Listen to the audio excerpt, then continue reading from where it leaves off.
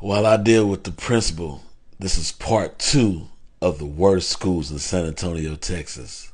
I don't know why these Highland OV hoes are so proud of their school. They had one good basketball season in '83 and they won't stop talking about it. Trash. Burbank High School isn't a real school.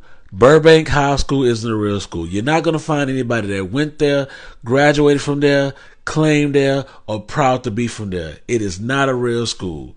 This is Thomas Jefferson High School. Any school that looks like it used to be a plantation is trash.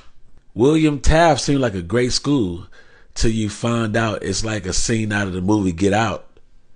Garbage. The kids are weird. Anybody can skip up there. And any school they build to look like a raunchy hotel needs to be demolished. But shout out to MacArthur though. James Madison is a school where all the kids who was on the B team in middle school go to feel like stars in high school. I'm just saying.